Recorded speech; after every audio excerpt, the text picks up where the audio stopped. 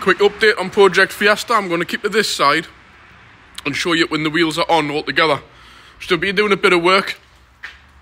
I did have some black spray which stopped working. I managed to get some of it done. So I've done these struts, inner liners, I've done the edges just to keep them. They're probably mainly fiberglass up there. But the main parts of the chassis, spare wheel back on because it didn't have one. So that's back into place. And I've coated all the usual bits. Back axle. Believe it or not, the back axle on these Fiestas are solid. The ones that followed, they had massive problems with holes starting here. But this is like brand new, this. Covered that. I should have done it before and after, I just didn't have time. Done the usual bits which go here. Brand new tank. All the brake lines have been done. The usual bits on the chassis, they normally go up here. It's actually in really good condition. I mean, I should have shown you this beforehand, but it is in good nick. But more importantly, are these sills. I was expecting to find patchwork galore. But the original sills, I've bought some more white stone chip just to give them another tidy up. And this one here, this is just all a bit extra coating I've put on. But the more better surprise on this van is at the front. This subframe, this front subframe is great. It's just, there's no rust on it. I haven't even sprayed this black. This is just how it is. Out the box. Gearbox, completely dry, no leaks. Engine, completely dry. I had some of this black Hammerite paint here, satin black. I just give it a little spray before, but genuinely it was still black, not rusty. So I've sprayed the sump. You look at the starter motor, the gearbox, there's just no leaks anywhere. All the front end, the main body of it, these normally rot out, these front like crash bars. This was a little bit crusty, the radiator support, but it's only on by 2 10mm bolts, but I've coated that just to give it a bit more lease of life. But yeah, there's just no leaks or nothing. I can't believe it. I was just saying last night, I parked this thing on my drive and normally nothing else gets on there because they have little weeps and leaks. So yeah, it's in great nick. All the main chassis, not even any, I think there's one patch I found on the whole van, weirdly, there. And that's not really testable because it's not within 30 centimetres of a structural point. Hasn't got a tow bar on. And with it being a van, I was just having the discussion with my dad before. I'll keep to this side, I don't want to show the wheels. Since it hasn't got seat belts in the back, no back seats, there's a lot of grey areas around the floor at the back. Because as long as it's not within 30 centimetres of these axle points, or these shockers, there's quite a few grey areas with it being a van. But yeah, that's it all done. I'm getting the tyres and wheels put on, which I'll show you once the van's on the floor and off the lift, because I want it off for tomorrow. But yeah, I'm really, really happy with it. I think what I'll do with this one is I've already ordered some cavity wax. So I'm going to inject it into the sills, in the back axle, in these tubular areas. And in these kind of main chassis runs, I think that's going to be the best way forward with these because they generally rot from the inside out. New front arms and ball joints and bushes. Discs are actually in really good condition and they cost pennies. Pads are good, no tight calipers. Like I've said, new arms, new drop links, new front springs. The shockers are recently been replaced. Brand new rear shockers and springs. There's a little tiny bit of play on that bearing at that side. For what the cost, I will just replace it. And there's a slight bearing noise at the front. And I'm convinced nearly, now I've done a few miles in it, it's this offside front. But it's not that bad. I'll do that just as and when we get time. But yeah, it's not really a bad buy whatsoever. Especially now I've got these wheels and I've tidied it up. And I don't even think I've featured it yet. Fully down on the floor and cleaned. I've cleaned the inside, I've cleaned the outside, polished it as best as a van can be polished. So I'll tell you what we'll do. Get the wheels on, get it off the lift, and I'll get it out round the back and I'll do a quick walk around video and let us know what you think. Because I'll keep forgetting I've done little features of this in the weekly vlog, but I haven't actually introduced it yet. So I'm just trying to not get mixed up on my videos. So I'll end this one here and I'll do another one when it's sorted. I've just got to put this on the channel. I cannot believe what I've just discovered in the scrapyard. An earlier van, XBT van, than mine. S-Reg. The chances of that are absolutely nil. and it's actually not in bad condition either. It's a pre-facelift one, the shovel nose. It's got the... I think somebody's upgraded this interior. That must have 122,000 on, but it's got the back seat conversion in it. Had to just add that bit in there because what are the chances of that? None. Next to none. I just had to get this on video. 2 Fiesta vans parked side by side.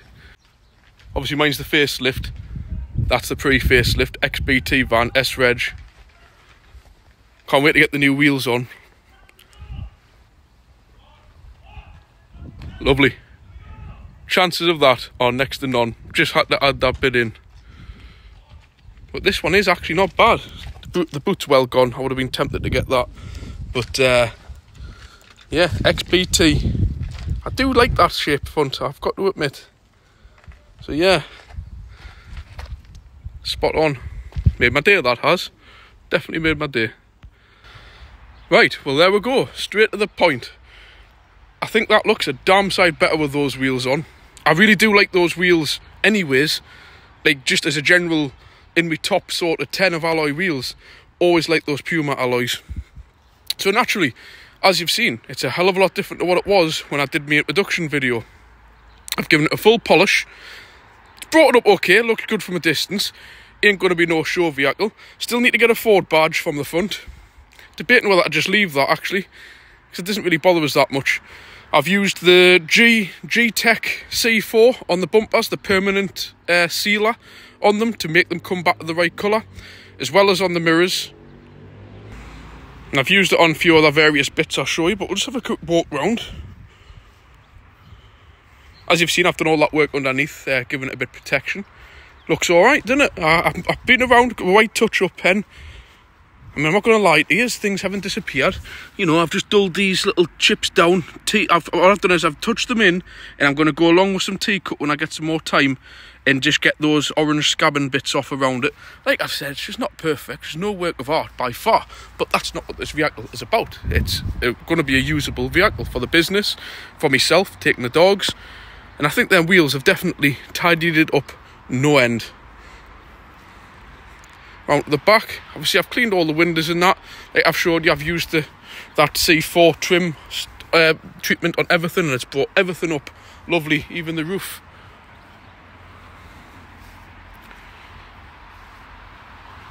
I've done all sorts of bits and bobs on it, but mainly just a quick wash and it's sorted.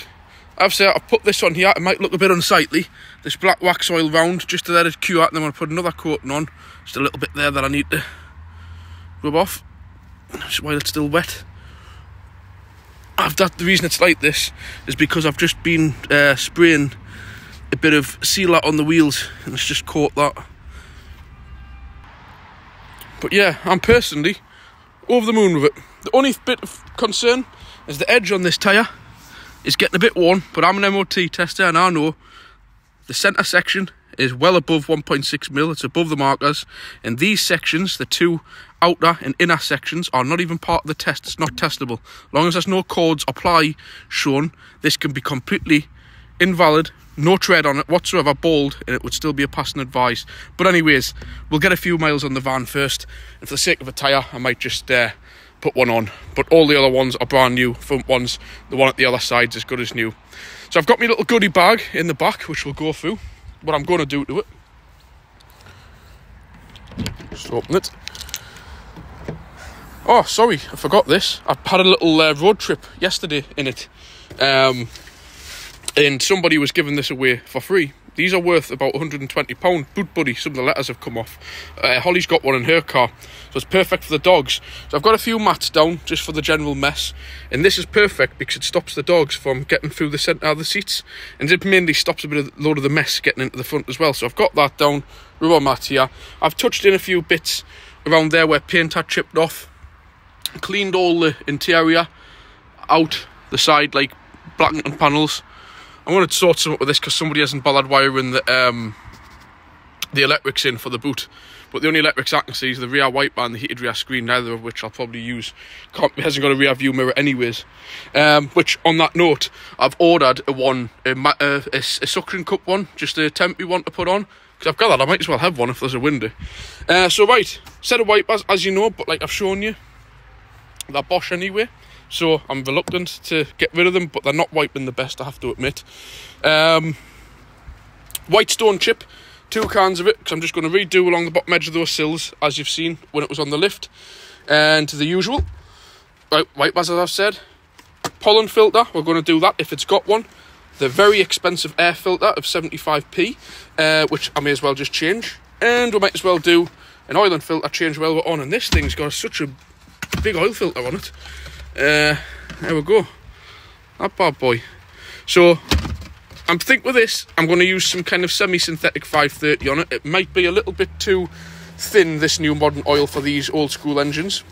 Probably be alright, actually. And I've just got a bit of this stuff I had sitting on from ages ago. It's like ejector cleaner, fuel conditioner, the upper cylinder lubricant. Just stick that in. You can run these things on anything you want. I'm not going to use it in probably anything else. So that's my little goodie bag there. It's just started to rain, so this is going to be quick. So I don't want it getting wet because I've just put some stuff. I've cleaned the inside out. As you can see, it's a lot more presentable in here now. I've put some mats down which are dirty, but I have cleaned it. Managed to just about get that stain out. I'm over the moon with this. I'll jump in because typically had to rain. Clean most of the mess off the dashboard, and it's now quite a nice place to be. Just need to get a set of door cards.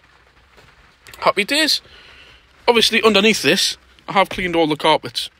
They are skanky mats, but I just figured I might as well put them down. I've got them. Hopefully I get lucky on some scratch cards as well. I don't often get them, but I got some today. But yeah, I've cleaned all out down the middle there. But yeah, I'm over the moon with this thing. It is absolutely great. Starts on the button. Great little driver. I've done quite a few miles in it. I've probably done about 100 miles in this already.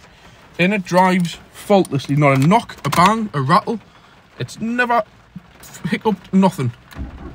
110,000 mile. Absolutely perfect. And it hardly uses any fuel at all. Great radio. Believe it or not, a really good quality radio. The sound I'm meaning. And the radio reception's fantastic as well.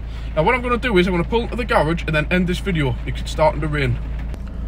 So yeah, I'm going to end that one there. I just thought I would do a bit of an update, showing obviously what I've done and all the rest of it. I think it's gone quite well. I'm over the moon with how far I've come, and I've done quite a little. It's not much work to it. So I'll get the servicing done. That's going to help no end. I'm going to do the gearbox oil as well. And it's a happy little user. It's not a great deal of work, and that's exactly what I was hoping, that it wasn't going to be a wreck or a write-off. I've got some cavity wax which is coming in the post. The fuel filter, my suppliers couldn't manage to do a decent enough price, so I've got one coming off eBay for that. That's the only thing that was missing there, by the way. So there's an oil filter, air filter, pollen filter, and the fuel filter is coming in the post. So yeah, we'll leave that there. I just thought I would add a little bit of an update onto Project Fiesta van. I'll catch you next time, guys. Please remember, if you haven't already done so, hit the like, leave a comment, let us know what you think, and if you want, please hit the subscribe. It's only 20% of my viewers are actually subscribed. I'll catch you next time. Bye.